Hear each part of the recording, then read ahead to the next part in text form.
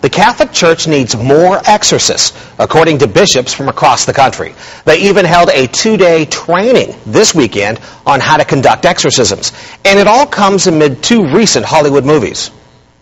It knows you. It knows all your sins. You do not speak to it. This devil. The Rite, starring Anthony Hopkins, is the second movie. It'll be released in late January. Now, this illustrates the prayers and rituals that make up an exorcism. And the weekend conference in Baltimore drew 50 bishops and 60 priests to learn more. Exorcists keep a very low profile in the U.S., but the increased demand for help here has made it public. The church blames more interest in the occult for the increase.